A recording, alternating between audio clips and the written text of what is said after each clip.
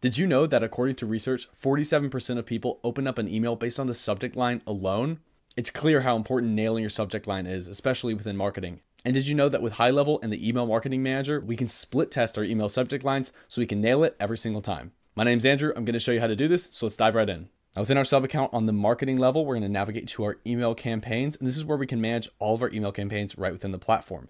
And whenever we are creating our campaign and getting ready to send it within the email builder, as we can see here, we can access split testing by navigating to the left-hand side and clicking A/B testing. And then by toggling this on, we can test either via email subject or email content. I'm going to show you how to do email subject real quick. All we have to do is scroll down, designate how long our test is going to last, so our test duration. This can be anywhere from 30 minutes to 24 hours. Then we can access our variations. We can do up to 6 variations with a minimum of 2, obviously, and we can designate what our subject variations are at the bottom under subject variations. Here we can add our 2 different subject lines, just like that. And then we can designate our test size at the top here. We can also use Content AI to create these 2 email subject variations by clicking Content AI, adding a brief content description, and then you can generate content here for your 2 email subject variations, which is really cool. Then beneath this, we can designate our winning criteria.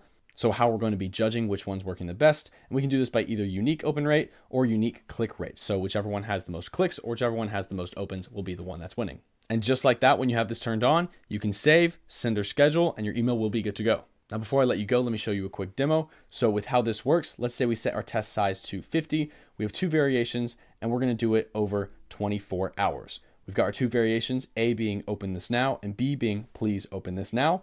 Then what's going to happen is over 24 hours, as we send out this email to however many contacts we want, 25% will receive open this now, 25% will receive please open this now, and then the rest of that list will receive whichever is the winning variation after the duration has been completed. If we set this to our unique open rate, then whichever one gets the most opens will be designated as the winning one, and it'll automatically start sending with the winning subject line. This is an awesome feature, and I love using this whenever we're marketing to big lists and testing out our audiences. If you didn't know this existed, I'm glad you do now. As always, I hope you found this helpful, and I'll see you in the next one.